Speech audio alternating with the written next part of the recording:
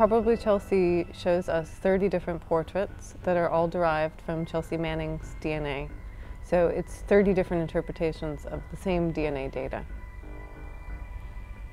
In 2014, I was contacted by Paper Magazine. They were conducting an interview with Chelsea Manning through the mail. And so at this point, Chelsea could not be visited and could not be photographed. And this is why they had to have an interview through the mail. And they were doing this interview, but they wanted some kind of picture to accompany it. And they contacted me because they'd seen my work working with strangers' DNA and creating these portraits from the profiles of strangers' DNA. And they thought, so could I take Chelsea's DNA and kind of sneak her image out of the prison?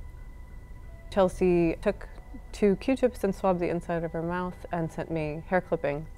And I walked through the same process I'd walked through with strangers to create a genetic profile from these items, and then use that to algorithmically predict different possible portraits of what she might look like based on that extracted DNA data.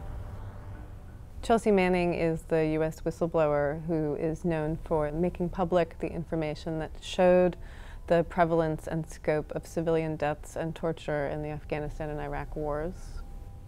I learned how to extract DNA in a community laboratory called GenSpace in Brooklyn. What I usually do is go through this process of extraction, and then you choose which parts of the DNA you want to look at and perform what's called a polymerase chain reaction. So you amplify these subsections of DNA that you're interested in and then send those for sequencing.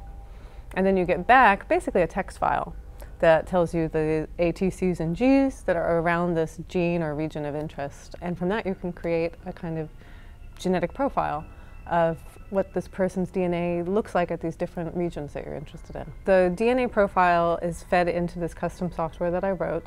The custom software predicts different possible faces, and then it's 3D printed at the full life-size human scale in full color. So genomics is a predictive field. It's an attempt to make guesses about what kind of phenotype someone might have based on DNA. It's not ever a certainty, or really almost never at all a certainty. It creates this very open space, and you might be able, for example, to predict that someone has a 70% chance of having blue eyes, but then they also have a 20% chance of having brown eyes, a 10% chance of having green eyes. And so in Probably Chelsea, you can see that space kind of made physical across many different traits. Profiling data is always subjective.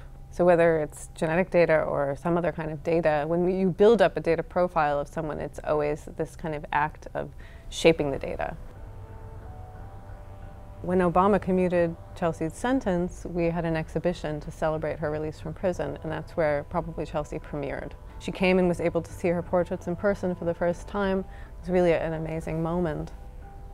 So Probably Chelsea will be kind of front and center when you enter the Self to Self exhibition. The faces will greet you in a way and invite you in, and hopefully invite you into thinking deeply about genetics and your own identity. I hope that you'll walk up to these faces and identify with one of them, that there will be a face that you connect to and are drawn into. And that leads you to think, that could be my DNA, and how many different people are there in my DNA as well.